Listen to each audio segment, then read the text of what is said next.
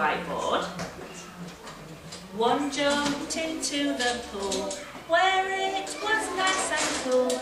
Then there were, you Cameron? One. How many's left?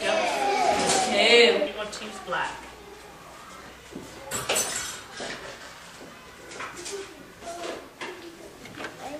That's a 0. Good boy. This here that Jacob's done is a 0. Looks like a round circle, and that means none.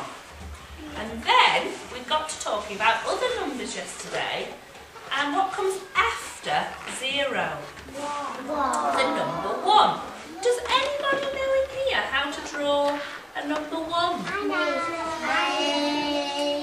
Let's have a look at Alex. Do you know how to draw a number 1? Come up to. Can you draw me a number 1, Alex?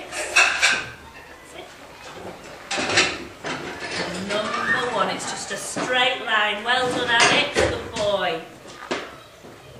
So there's our 0 that Jacob did, and a lovely, lovely picture. And here's our number 1 from Alex. Good boy. You don't know what comes next, do you, Jack? Two.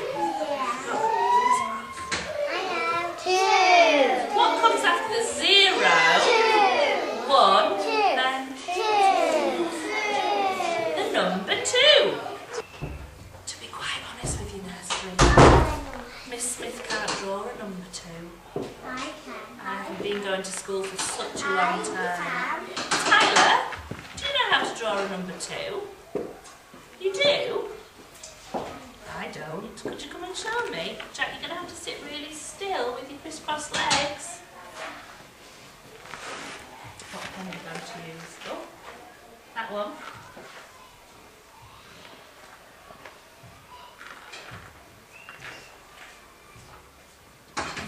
Tyler.